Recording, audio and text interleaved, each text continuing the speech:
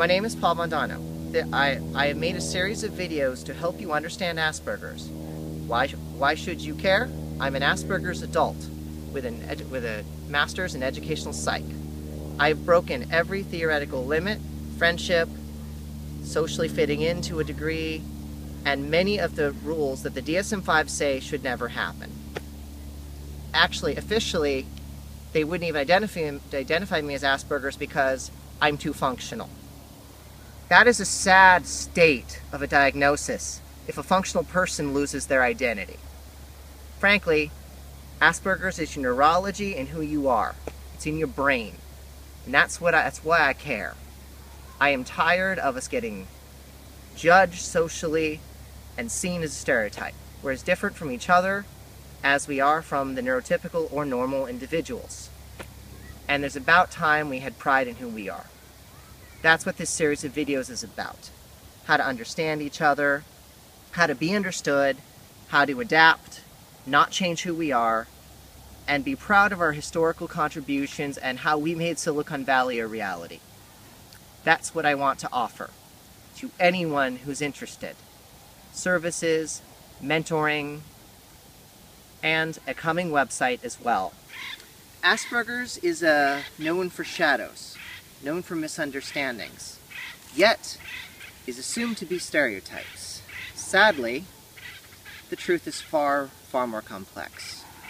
Asperger's is like shadows, which I am standing in. To learn the truth, we must make a journey from the shadows to semi-shadow to light. Until we do this, we will never understand the truth. There are also two sides of the truth. There's the rough version, and then there's the ideal version, which we are taught and told to believe. My name is Paul Mondano. I am an Asperger's adult with a master's degree in educational psychology. I have the ability and have learned to act normal enough to not stick out obviously. That didn't change who I was, and frankly, I think I should not have to act a certain way to be accepted by society, yet that is the social norms we live in. It is something I will be discussing further. Also, why else should you take me seriously? I've gone through depression, was thrown into special ed, given up on, labeled mentally retarded, ADHD, dyslexic, and given up on by 5th grade. So I know what it's like to be given up on and thrown into the trash from my own life. I also know what it's like to have a hero come in and deprogram me, a tutor. I also know the struggles of severe depression as well. Truth is, I'm a living example of everything the DSM-5, the Psychology Bible, says shouldn't exist. I shouldn't be able to adapt socially as well as I do. Check. I shouldn't have the self-confidence I have. Check. I shouldn't be able to understand the social system and break it down. Check. I also shouldn't have the empathy and emotional awareness to have close friendships. Check. I've disproven every one of those things in my own life, and have had many struggles and many people to thank to get there. That is why you should take me seriously, and honestly question the social norms and examine them deeply.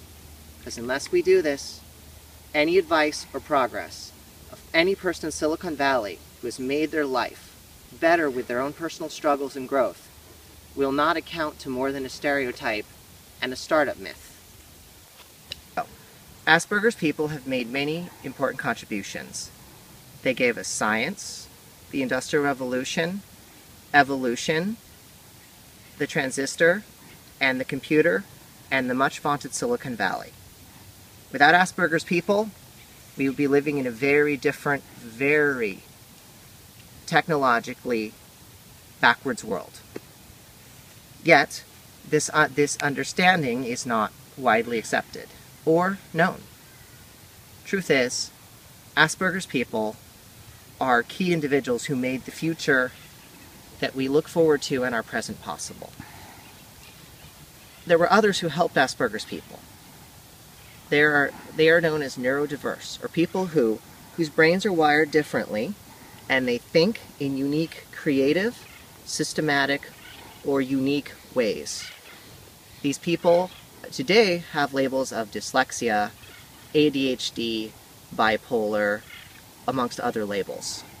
These people are just as important and make many important contributions. Neurodiverse people are just as important as Asperger's people to the future and the contributions of Silicon Valley. Steve Jobs, in fact, was dyslexic. I repeat, Steve Jobs was dyslexic. It's in his biography and his book, if you want to look it up. That is interesting, isn't it? A man who's dyslexic and creates $1 billion company. Kind of cool. And yet his company fails without the neurotypical and the neurodiverse working together. Because the neurodiverse people aren't running the sales department or in the Apple stores doing the customer service. They're designing, the neurodiverse people are designing the products which are sold at the store.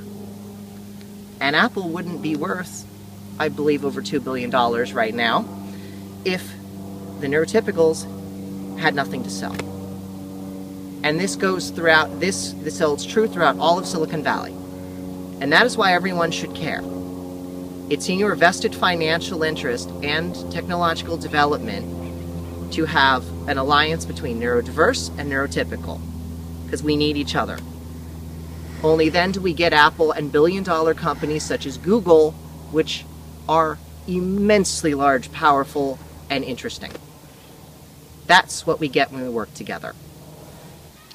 Understanding Asperger's is just like understanding another language, except it's about thought and emotions instead of the words.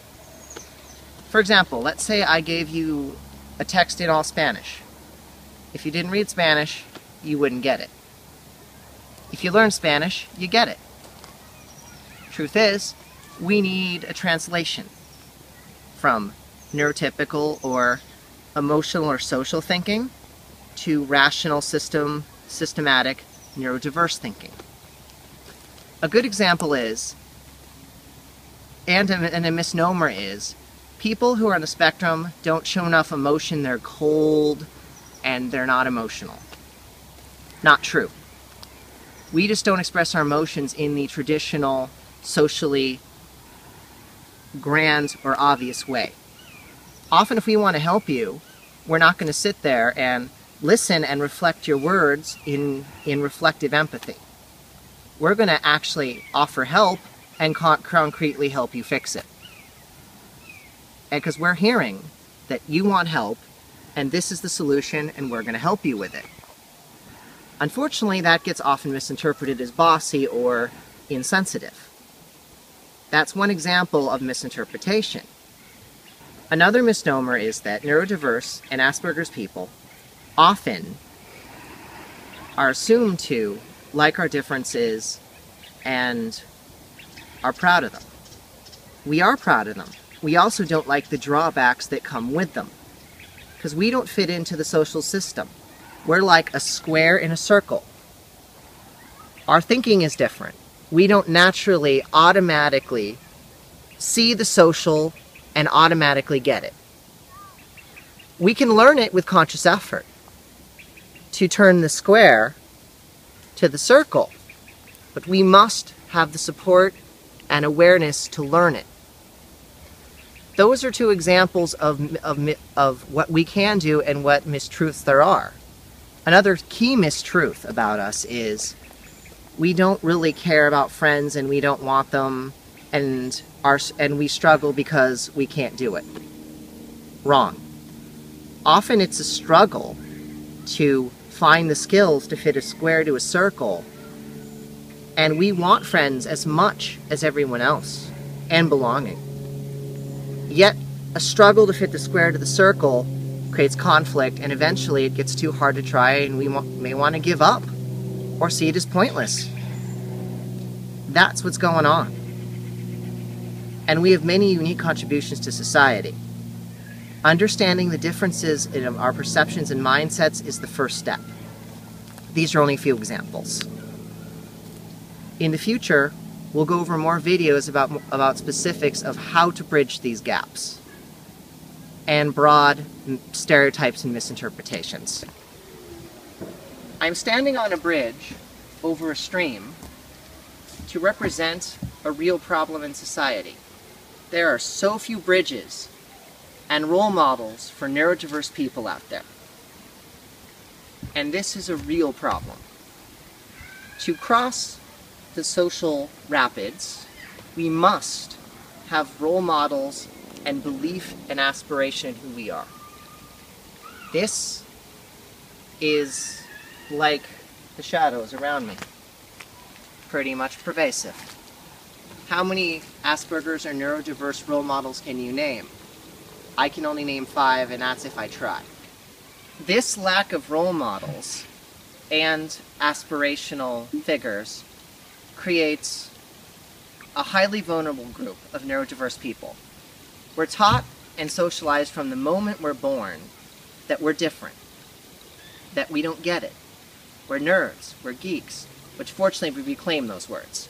We also get other nasty terms: retarded, socially inept, needy, high maintenance, and many other nasty terms for socially inept and clueless. These words are absolute BS. The real problem is understanding and teaching the neurodiverse person to understand. And that's why things are failing. That's the reason school is a brutal social playground, where we get our social belief and pride beaten the crap out of us because we're not normal. We get bullied, double victimized, and suffer terribly. This is a tragedy that happens every day. Tragedy that, I hate to say it, has been correlated with school shootings. If you have a neurodiverse kid, there are solutions, and I can help with this. This is why I'm being open about this, and my own life, and my own struggles. I was bullied, ostracized, and suffered severe depression in the past. I'm well aware of how bad it can get, and I want to help, be a role model, and to add another finger to the list to say, you have a role model and someone who gives a damn and cares. That's what matters. Hope and the future. This bridge should be lit, and that water won't be so scary. But right now it is, because we're in the social shadows of misunderstanding. A place we can no longer afford to be.